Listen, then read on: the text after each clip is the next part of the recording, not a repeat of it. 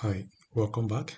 In this episode, in the series of how to convert your website into Android and iOS app, we are going to learn how to implement the progress indicator.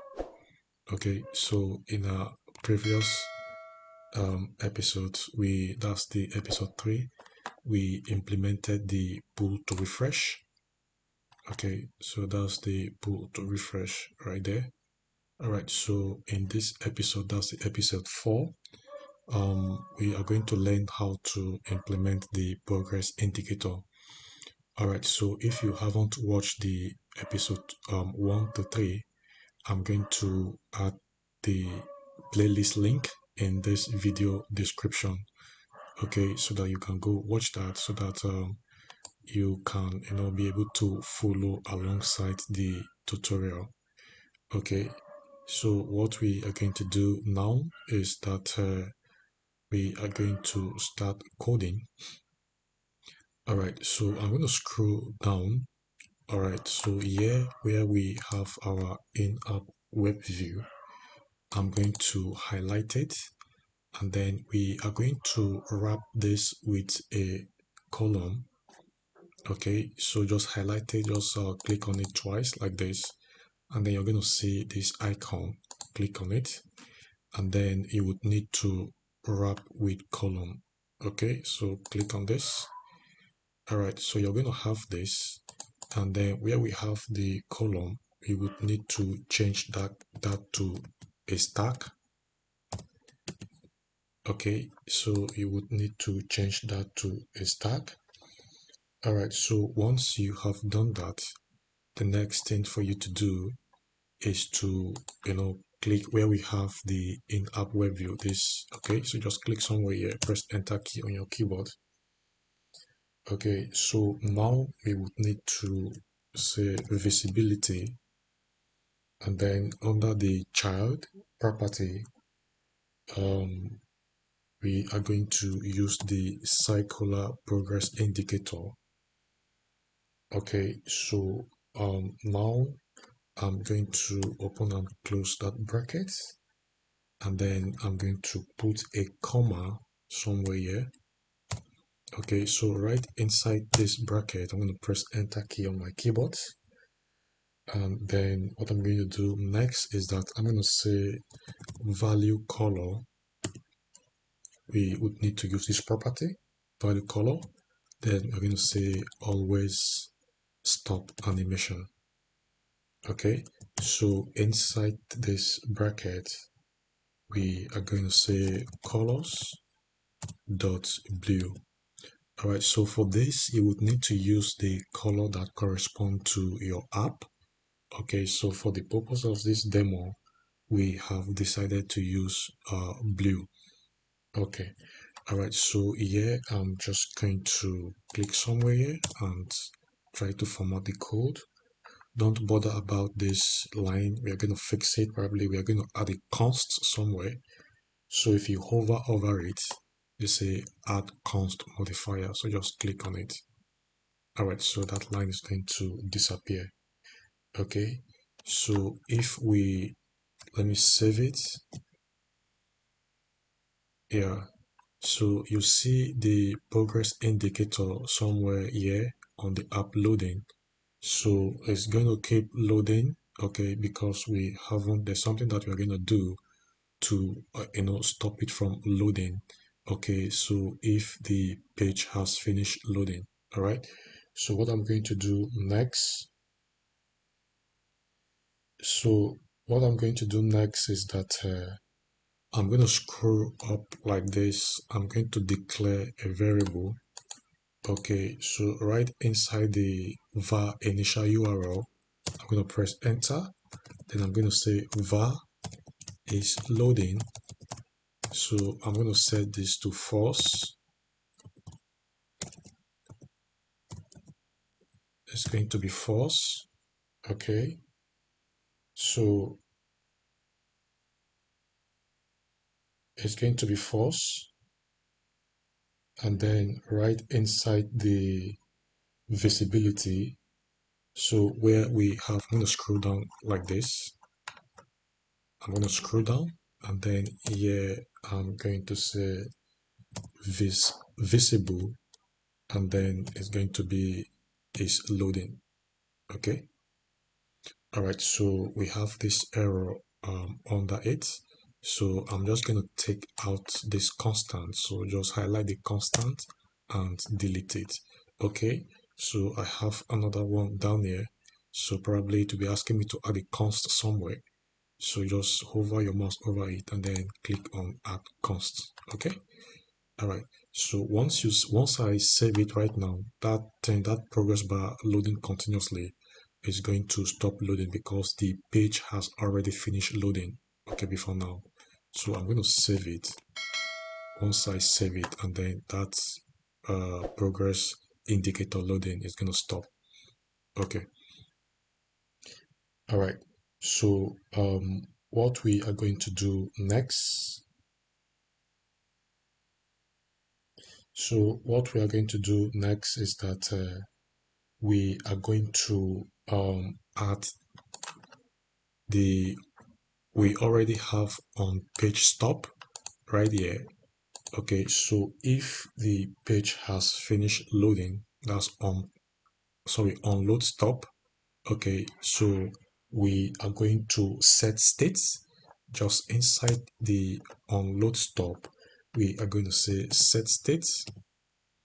All right, so right inside the set state, we are going to say is loading equal to false. Okay, so once the page has finished loading, the progress indicator, okay, should also stop loading. All right, so that's why we have this on load stop. Just do what I have done. Okay, so we are going to add another on load start.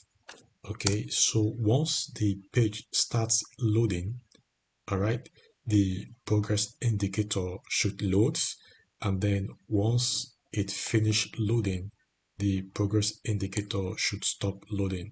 All right, so that is the idea. All right, so here we are going to say on load starts. Okay, so on load start is going to be controller. Okay, and then comma URL, and then just outside, just open and close. Sorry, just open and close these curly braces. Okay, with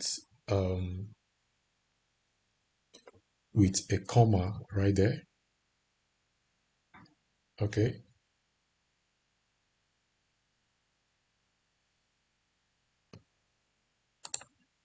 All right. So sorry. Let's do this again. All right. So we are going to add the on load starts. So just start typing on load starts, and then it's going to be a bracket, and then right inside a bracket, we are going to say controller, and then comma URL. Okay, so just open and close these curly braces like this with a comma, and then right inside the curly braces, you hit the enter key on your keyboard. Okay, so just right there, you say set state. All right, so right inside the set state, we are going to say is loading equal to this. Okay, so what this means is that once the app start loading, okay, the progress indicator, okay, should display. All right, so which means the progress indicator will start loading. Okay, so on load stop, the progress indicator will stop loading. So that's the idea. And then I'm going to try and pull to refresh. Okay, so see the progress indicator somewhere there. Okay, so we want it to appear somewhere here. Okay, just right in the middle. So we are going to go to where we have our stack. Then here we are going to say alignment, and then it's going to be alignment.center. Okay, so save. So if I pull again to refresh, we have the progress indicator. Okay, so let's stop the app. Let's see when from when it's loading. So we would need to see from when the app is loading. Okay, so we should have the progress indicator somewhere in the middle. On load start, it should start loading, and then on load stop, when the app has stopped loading, the progress indicator should also stop loading. Okay, so let's see. I'll show you how to change this Flutter icon, okay, in our next episode. So that's the progress indicator. See it loading. So once the app has finished loading, it also stops. Okay, so which means it's working perfectly well, but we would need to do one additional thing. Okay, so let me pull to refresh. So it's loading.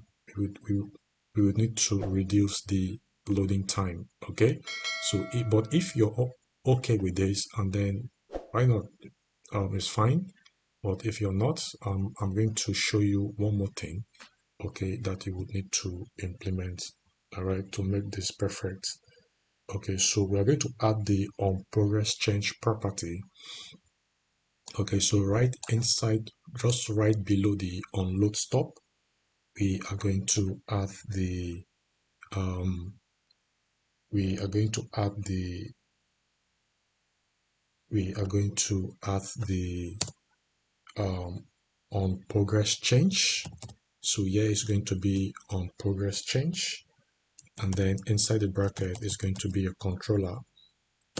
Okay, so sorry, it's going to be a controller, then comma progress. Okay, so right outside this bracket, I'm going to open and then close that curly braces. All right, so here I'm going to set states. Let me close this guy. I'm going to set states.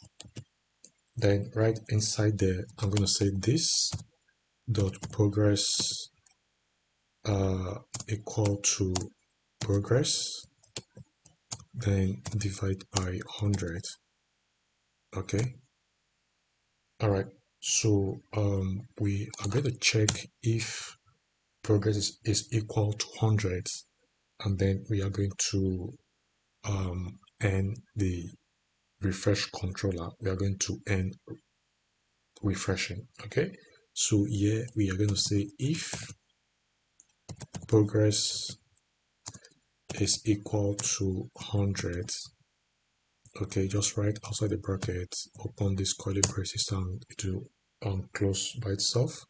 So here you are going to say refresh controller, then dot end refreshing. That is it. So guys, if you're still with me on this, if you're still watching this video up to this point, just give yourself a thumb up because you're doing great. Okay, you're doing very well. Well done. So now I have saved this work. So we are going to pull and refresh to check the, okay. Okay, so it's still loading the way it was loading. Okay, so we are going to do one more thing. All right, we're going to scroll down just like this, and then right inside the circular progress indicator, I'm going to press enter key on my keyboard. There, yeah, I'm going to say value, then it's going to be that property. We're going to set it to progress. Okay, so it wants me to take out this const. I'm going to do that. Then it wants me to add the const somewhere. Just hover your mouse and then click on add const modifier. It's going to add that. You save it. Okay, so let's pull and refresh. Okay, so let's stop the app like this. All right, so let's run it again.